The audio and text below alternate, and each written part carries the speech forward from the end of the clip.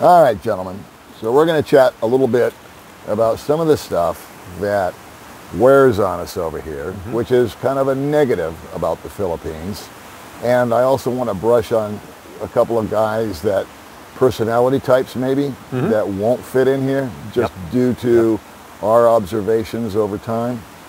And I actually got inspired to do this little video because I had dinner three nights ago with a perfectly sweet guy.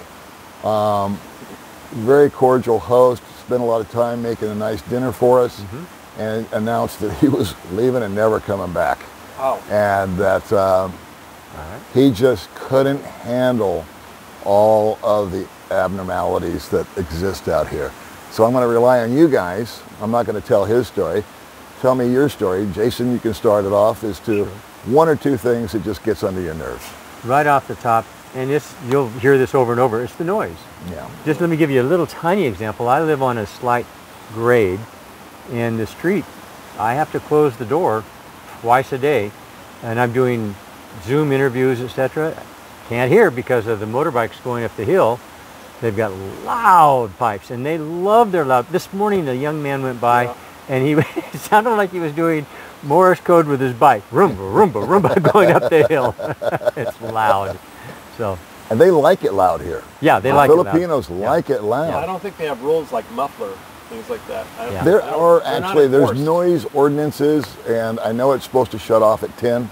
And I have found, thankfully, that in my neighborhood, they observe that. But they will play everything.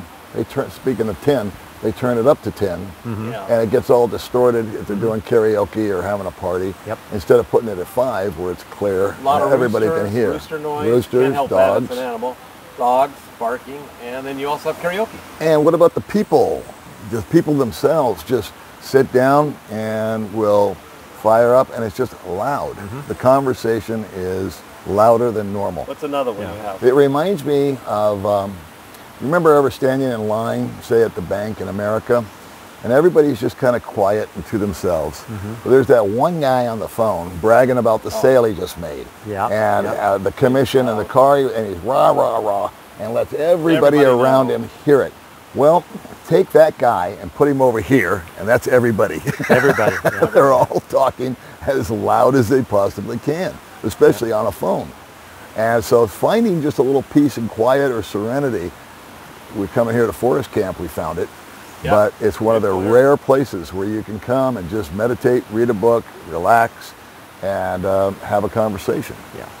So noise, You asked me what else bothers me. This is a small thing, and it's pervasive throughout Asia, but there is, you go to a store, prices are pretty fixed, but you buy something in the market or whatever, when you show up with this space, it's there's a white tax or a foreigner tax is what it really is. And you don't know what that is. So most of the foreigners will send their girlfriends or their friends to go buy stuff. And if that irritates you, if you find that process irritating, well, it's always going to irritate you. It just doesn't go away. Right. So that foreigner tax. Now, understand, of course, you're getting it very cheap to begin with. But some people have a philosophy of you're cheating me, and if you feel that way, man, it's going to just grind on you. It's going to grind, and because it'll never go away, it becomes a bigger issue over time. True. What about bugs? God, there's so many bugs here. Mosquitoes and ants are the number 2. Of course, they do have a few cockroaches. It's buggy here. You're in the tropics. It's tropical weather. It's humid. It's hot and humid. So yes, bugs thrive.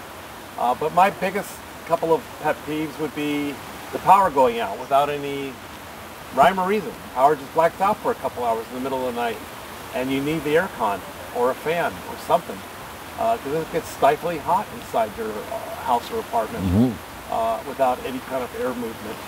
And so the power, there's no guarantee. It could happen any day, any time. I'm kind of chuckling over here because you actually took my thunder when you said that it's a blackout. You got to understand, Nobody calls it a blackout. No, it's a brownout. Well, a brownout is where the electricity kind of dims and the lights get brown. I tried that. I tried that with Carolyn. Yeah, she's still going to call it a brownout. There's no such thing as a blackout here. Yeah, Go figure. But trust me, it's a blackout. It's a blackout. I know. Have you guys adjusted and adapted to that? Does it bother you? Or are you guys cool with it? That they call it a blackout or No, a no, brownout? no, no. Just that it happens. Just that it happens. It's annoying. It's really annoying. So you still get pissed off about it? Not pissed, but it's annoying. It's annoying. Okay, you I don't get annoyed. Pissed, but Do you carry that annoyance with you into the next day? it's a little.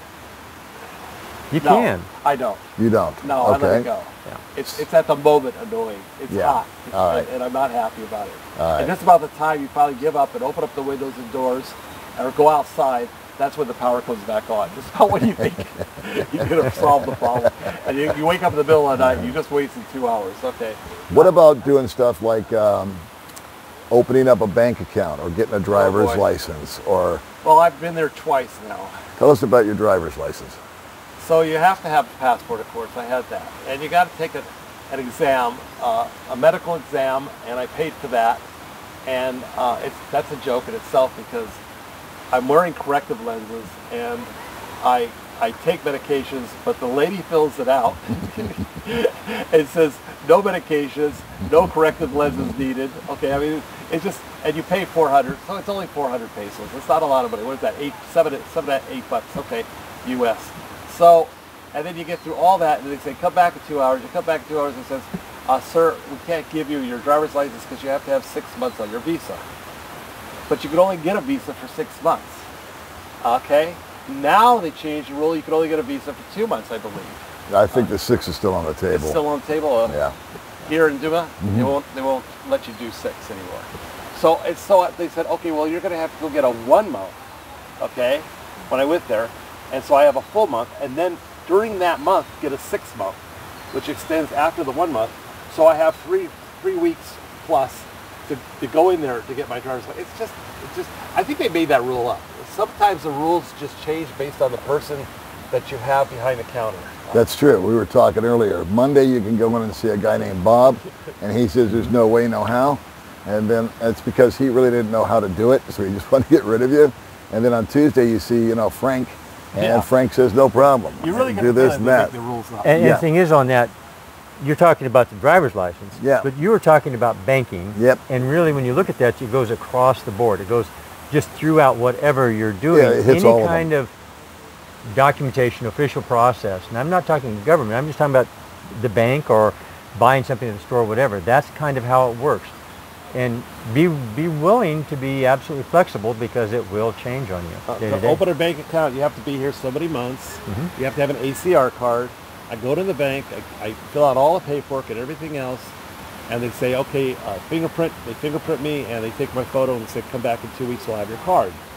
I go back in 2 weeks, and it says, 30 minutes. I don't know what they're doing for 30 minutes. I said, obviously you just don't have the card, I'll just come back another day.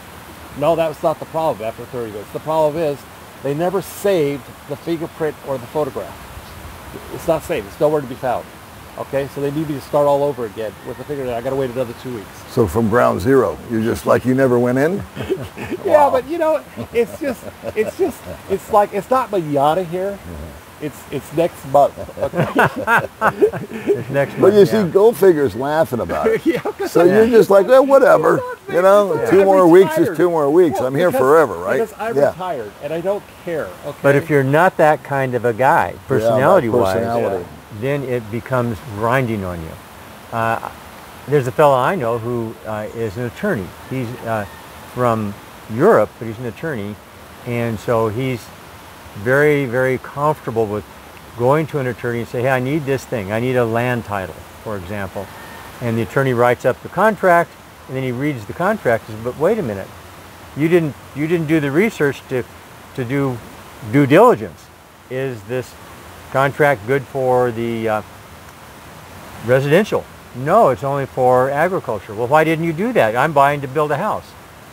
And so the attorney that wrote the contract wrote it for the one thing that was stated, and they didn't take it and then do all the other stuff. Now that again applies back to going to get a bank account or all these other things. lease agreements. What a joke. They don't have a standard lease agreement. Right. I had guests over. We have a pool at my place. I had guests over, two kids, and the owner came over and said the kids can't go in the pool. Okay? I go, what do you mean? Oh, well, we don't allow guests to be in the pool. Only the tenants can go in the pool. Oh, I pulled out my rental agreement. It doesn't say anything in there about that. Oh, but that's a fact. That's just a fact. Oh, dog. Oh, you can't have a dog. Well, there's nothing in here about pets. There's nothing written about pets. Next door neighbor has a dog. Yeah, my neighbor above me has a dog. Okay? Well, he's been here a longer time. Well, I'll be here a long time too in a few years. So, yeah. I mean, it's just a lot of lacking. And then they wanted me to notarize the lease agreement. So they had me sign the notary page, okay, and sign every page, and then took it to the lawyer to guarantee my signature. Right. That doesn't work. That doesn't happen. I never met the lawyer. But yes, it does work. Yeah. But yes, and you make it really well. Good point. That's exactly what we're talking about. For some guys, that will drive you up a creek. Well, yeah, because I was a notary. And I had a logbook, and I had to see your driver's license, and I had to write out all this stuff and go through all this hoopla, have you sign in front of me, then have you sign the document, and then compare the signatures and all that, and then I would stamp it and I would sign it, and it's like a $20,000 fine if I didn't follow through with all that kind of stuff. Never saw the notary, never signed his book. No, it's just a stamp. My signature. And it's just I find it laughable now that I've figured it out that we don't play by the same rules. Exactly. But you get the guy over here, and there's nothing wrong with the guy. The guy wants to play by the rules. Right. He's used to it. He's seen how it works, and it's one of those undercurrents that just chase away at him. And some of us are able to let that go. Yep. Expats say, oh, well, it's the Philippines. Right. It's and the other guys that may be watching this video can't let it go. And I'm saying there's no right or wrong either way. And they have a strong sense in their mind of what's right. Sure. And they can't, as you say, they can't let it go. That strong sense of what's right. And if you go to a restaurant, here's another one. It's another pet peeve. But I just want eggs and bacon. I don't want toast. I don't eat carbs, okay? I just want eggs and bacon. Well, it comes with rice. I don't want the rice. Okay? Well, they can't leave it off. They can't bring you just eggs and bacon, okay? You have to find something on the menu, and it has to be exactly the way the menu is, okay? So I said, okay, just put it in a separate bowl. Yeah. It doesn't make any sense because I'm not going to eat it, but they have to make it exactly, you know, they can't just, there's no such things as special orders in a restaurant. You can't say, you know, instead of bacon, can I have, you know, sausage or something? You can't do that. Here's what my wife came up with on that is we don't fight them anymore. If it comes with something that we don't want, we just buy it because we don't want to have a 5-minute conversation where everybody gets confused. Right. And nobody wins. So order it, we put it in a to-go bag, and as we walk out the restaurant, there's no shortage of kids or people. My wife will just say something to them, hand it to them, there you go. And we did our good deed for the day. Like I ordered a cheeseburger. You know, 15 cents out of my pocket. Yeah. So I ordered a cheeseburger and I said I don't want any tomato or lettuce on it. And they just stare at me, like, or, you know, like I'm crazy. I go, just leave it off. Sir, we have to make it the way it's on the menu. It's like, okay, it's a little annoying, but you know, I'll just pull it off, throw it away, whatever, you know. There's a broader topic that you're really hitting on here, and that is the literalness of most Filipinos. Wow. Now, I'm not a jokester. I don't have a funny personality. I wished I had, but I'm lousy at telling jokes. All right. But I have an American sense of humor, and so every once in a while I'll throw something in there, and they look at me like, what a jerk. Because what I said, if it's understood literally, well, I'm being a real jerk. I'm trying to find a nice word. And because they're so literal. And part of that is the language thing. It's boy, will that suck you in. If you don't have this flexibility with language, and hey, let's face it, a lot of guys are not linguistically flexible. You know, so you say it the way you say it, and they interpret it differently. And you come over here, and it's seductive because most people speak some English. A large percentage of people are fluent, but it's not all the way to that deep conversational Right. level. And so you think you're communicating, you think you're saying it, you think you're doing it, and then everything comes back wrong. Well, and you think you're making a joke. Well, And they don't satire think it's is funny. flat over Yeah, here. yes, You there's no cannot satire. use satire. Absolutely not. I almost got myself in a real world of hurt Yeah. with one of my landlords because she sent a message, group text to all the tenants. I will be over today to pick up the money for the electric bills. Okay. So I wrote back because I was leaving and I said, what time will you be here? And she wrote back, after lunch. And I said, what time's lunch? Is it going to be a long lunch or a short lunch? I was jacking around a little bit. Yeah, I thought having it was fun. funny. Yeah, yeah. She didn't. No, She no. came right back and said, well, how about I just let you go down and stand in line and pay your own electric bill? Yeah, So yeah. I'm joking around. Yeah, But yeah. They don't get it. they don't get it. To this day, she They doesn't don't get do that that joke. joking stuff. No, so No. you've got to be real clear Very, with very the little. language and the factual. So Yep. good example, Paul. Yeah, And it's time. So when you set up a time, forget it. Nobody is on a schedule here, okay? 1 o'clock doesn't mean 1 o'clock, okay, in the afternoon. So they'll say, oh, I'll see you at 1 or come back at 1. That could be 2 or 3 or 4. Okay? I find time is very much like the traffic rules. Yeah. They're suggestions. Yeah. Suggestions. Yeah. Times are It's on the it's on your you know it's appointment, listed. your appointment is at this time. That Yeah. doesn't mean anything. It's here. a suggestion.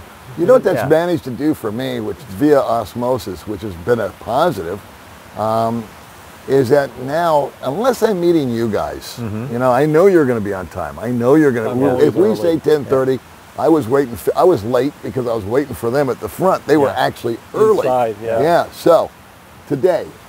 But now when someone says, oh, we're having a party or we're doing this or we're getting together and it's at after lunch or it's at noon or Show up whatever, at 4. Good I luck. show up whenever the hell I want to. Yeah. And nobody bats an eye. Nobody gets twisted over it. Yeah. Especially the locals. Yeah. You can Yeah. wander in 2 hours late. Oh, yeah. It's just the same thing. Yep. So it's like you said a lot. It's a suggestion. So good luck. Yeah. I've never seen a surprise birthday party because the surprise Never. the real surprise is on Never. the people there. Never. Yeah. And they're Yeah. usually There's no throwing such it for thing. themselves anyway. Yeah, there's no such thing as a surprise birthday party. Well, you know, guys, we've been talking about kind of the in-your-face stuff. Yeah, yeah. Okay. I'd like to talk about something that I personally have had to deal with, and if these are the kind of things that bother you, seriously check yourself before you come over here. And that is some of the smaller things that when you first get here, you don't pay attention to them, you don't see them. But there's this subtleness to the difference in the culture that you find grinding. And after a while, that subtlety just starts pissing you off. And you wind up waking up angry or waking up okay, but then you see the sink hasn't been cleaned in a month. And I mean cleaned out, you know, like there's a little bit of around the bottom, there's a little bit of stuff in the bottom there, and you say, well, clean it. I pay for a housekeeper, you know, who is there 6 days a week cleaning the house.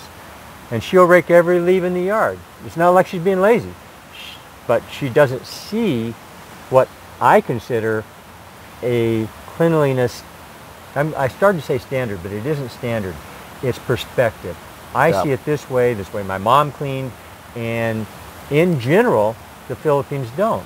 Well, hey, that person my housekeeper literally has a dirt floor.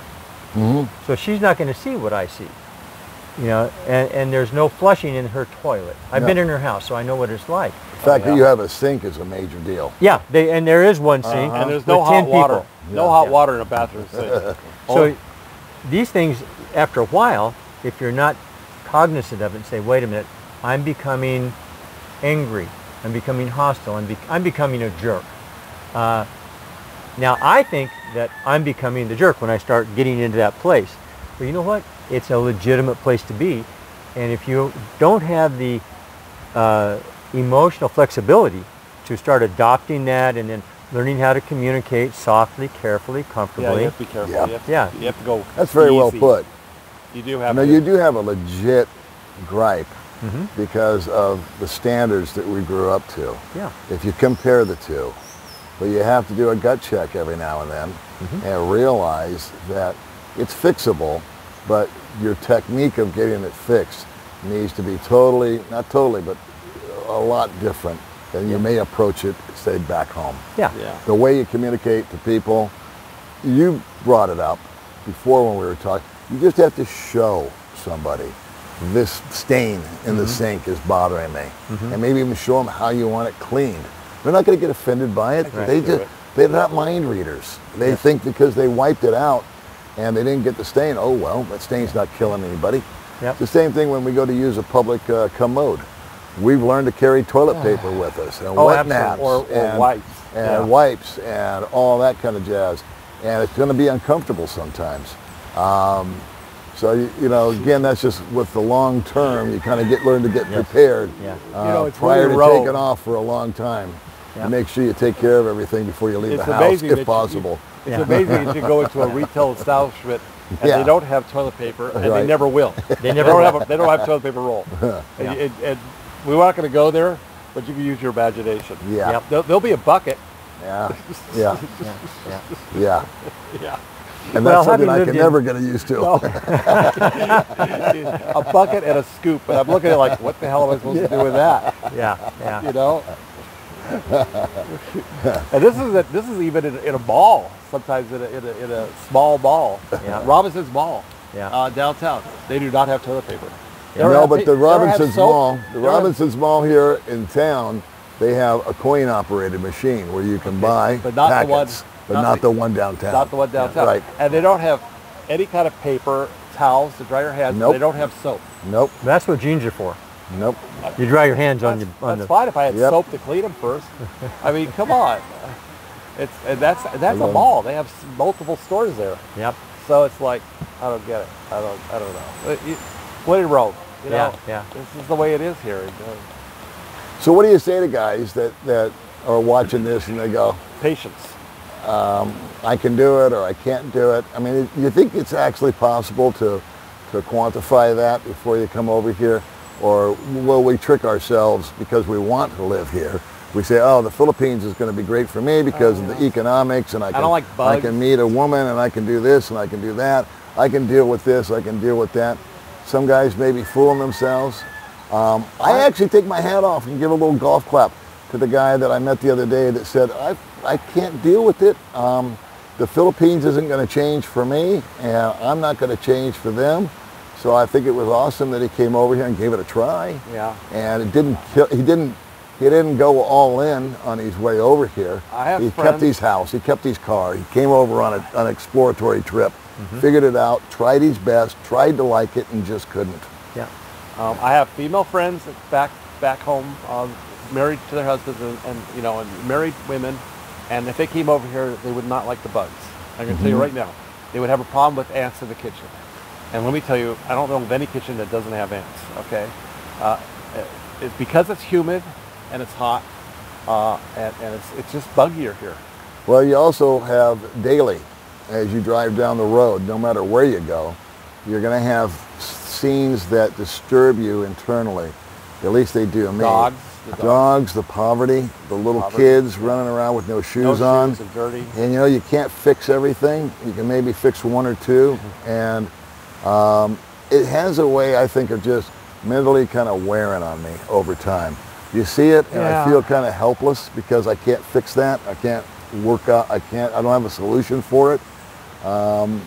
One of the things that I've learned to do is I take a vacation from my vacation whenever possible. And it sounds absurd, but I found that just bugging out of the country once a year and going somewhere close because it's cheap. Go to Thailand, Indonesia, Vietnam, Malaysia. Been to all three, been back to the States. So I've been out of here 4 times. And I found that it did 2 good things. It gave me a break from my routine, got me out of the ordinary, and made me appreciate what I had when I got back here. Because we talked about earlier that I like the cowboy town, and I like the fact that I can just run the bike and speed limits don't matter and this doesn't matter. Well, it was really strict where I was in Thailand, and there were cops everywhere, and they put a boot on your bike if you parked it in one zone, and so it was a lot more rigid as far as that goes. It wasn't loosey-goosey, and so initially that was awesome because everything was in order and I had missed the order. But after 2 or 3 weeks of it, it's like, I'd rather go back. I have appreciated the Philippines again. Yeah. I like the chaos I found.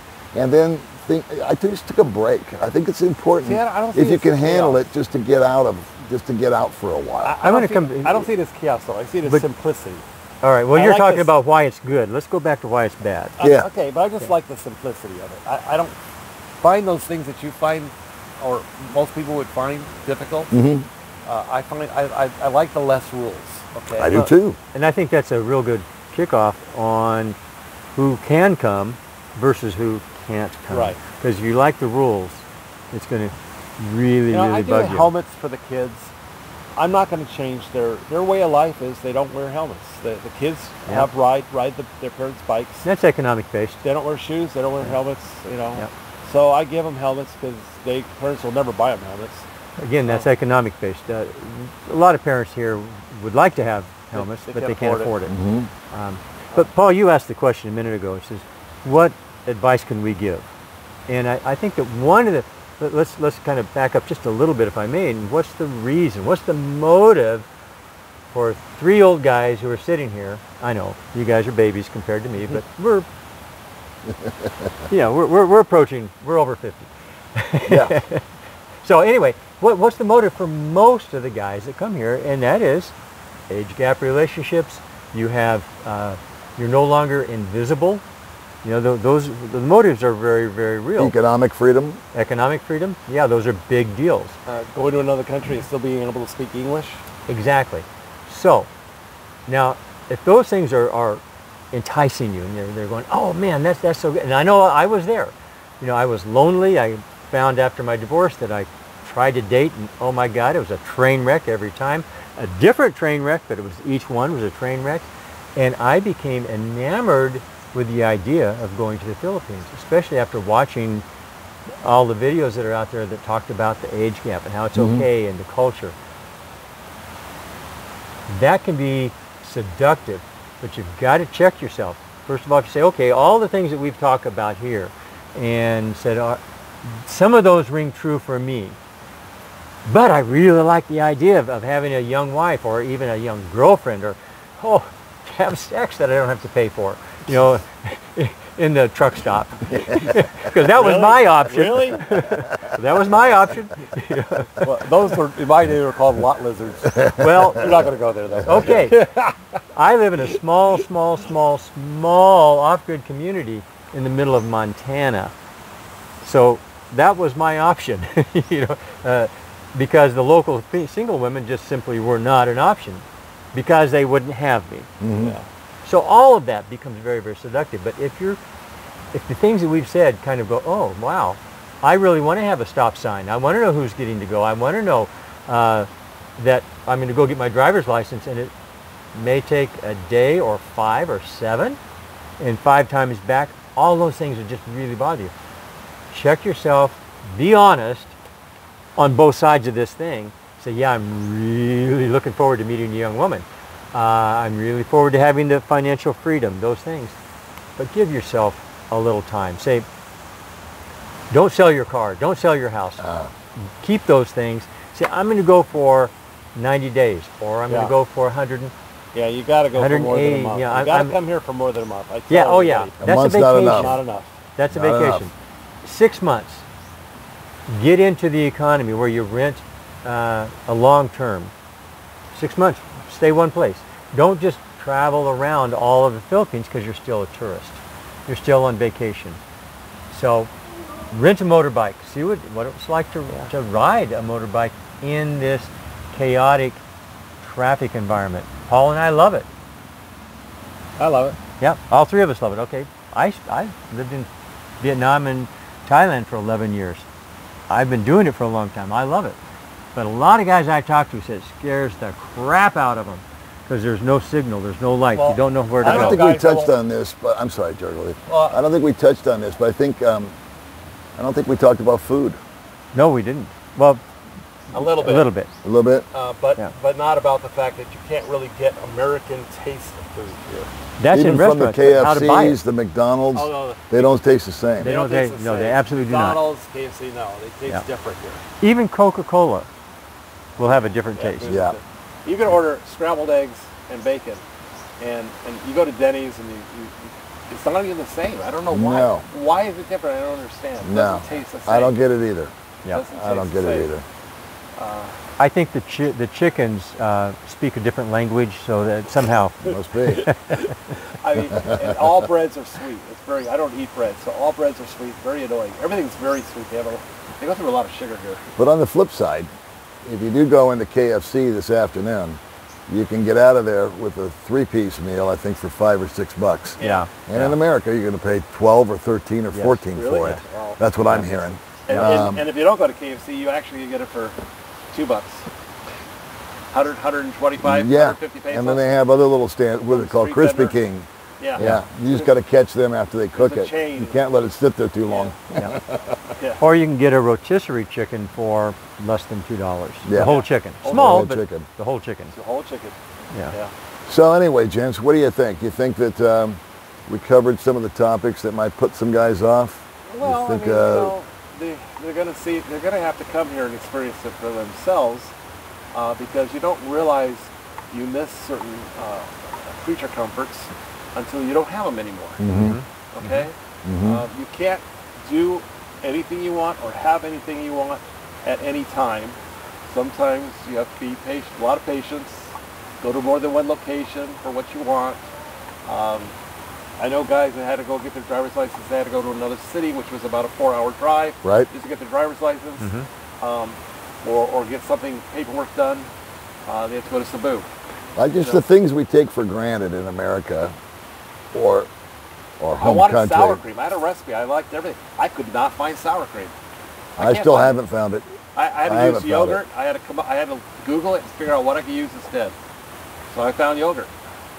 It's little knucklehead things But that we're accustomed to at home, and you're not going to find here. And I've just learned to break it.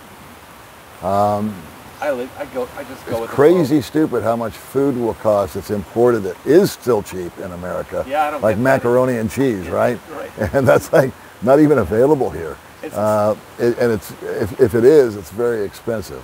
A can of soup, all that kind of stuff. Yeah, it's imported. It's good. You're going And to you pay don't have double. all the varieties of Campbell No. soups here. You get 3. There's 3 types of Campbell soup here: cream of mushroom, cream of chicken, and chicken noodles.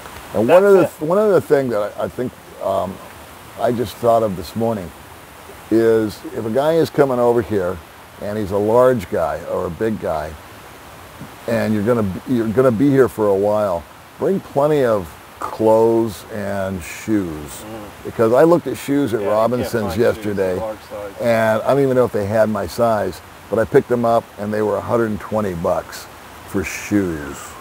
And when I went back to the States, I bought basically the same shoe for about $20, Yeah. 25. Yeah. I don't know. It's been a while. Maybe it's gone up since then.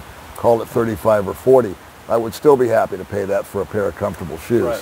Where here, if they have your size and if it's available, you're going to pay through the nose for it. Yeah. Paul, I want to come back to something you talked about, if I may change the topic here a Sure. little bit. You mentioned things that kind of grind on you Yeah. and things that you see. And part of this video is to talk about the things that will bother people. So it's not just my pet peeve, but things that will bother you. And that's safety. You just don't see it. Now we're used to a culture, we're all American, we're used to a culture that has safety built into it. You know, I was a kid back in the 50s when you didn't even have seat belts. But today, if you're 40 or 50 years old, you grew up with seat belts. You grew up with the kid in the back of the car in a safety chair. You know, all these rules that keep us safe. You were saying earlier, you watched a guy drive by your place this morning with well, you tell that story. Well, it's real simple. The guy drove by my house this morning, and I thought of Goldfinger because he does this helmet drive. Yeah. And I'll put a plug in for Goldfinger. He's got, what, 1,100 helmets right now? Yeah. You need another 150? I'm short 150. And we just really thank everybody that's supported your cause in the past. Thank you very much. So a shout out to all you guys that have helped Goldfinger. Anyway, this guy drove by my house, and a little 3 or 4 year old was standing up behind him with his hands on his shoulders, barefoot. 3 or 4 years old. Yeah. On the standing behind his dad. Yep, standing behind his on dad. a motorbike. On a motorbike, zipping up the hill. Yeah. No helmet. No, I was thinking, man, you know, you hit one big bump, yeah, the kid's going to go up like a bottle rocket. In my seat. Yeah. I carry child's helmets in my seat.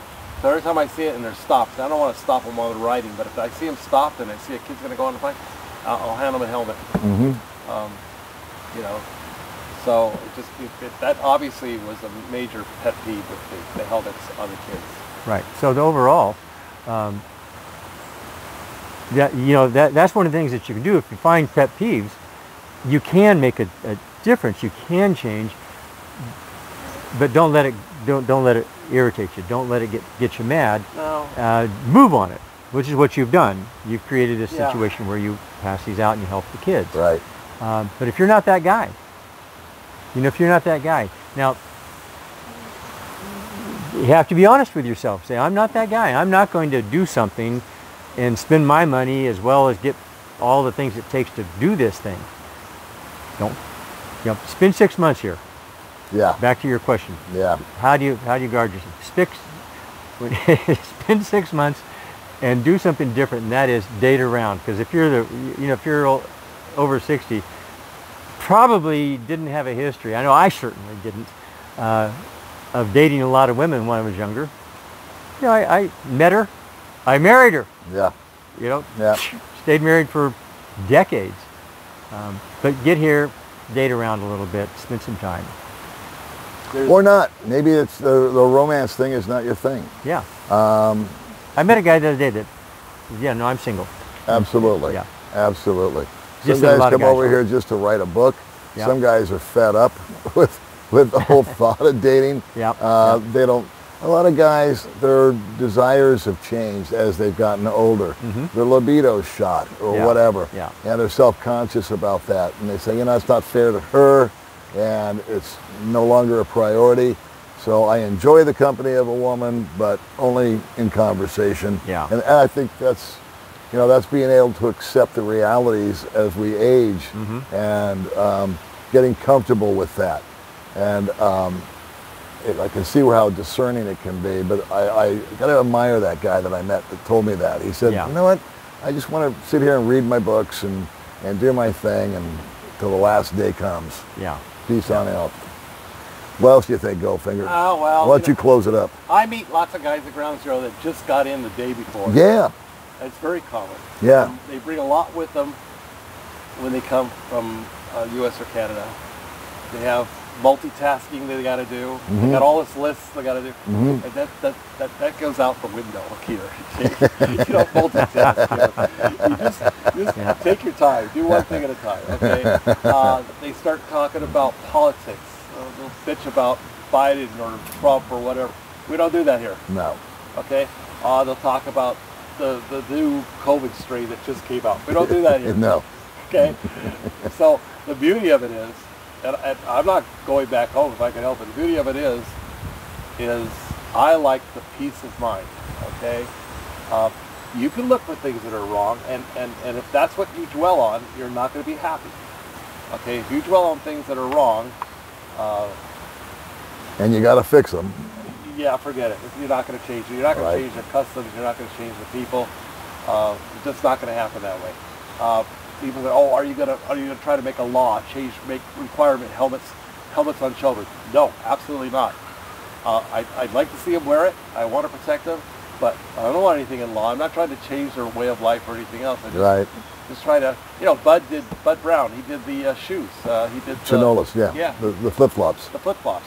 Because he saw kids barefoot, and there's sometimes broken glass or sharp objects on the, that was a very simple thing, and he helped who he could. He can't help everybody. Nope.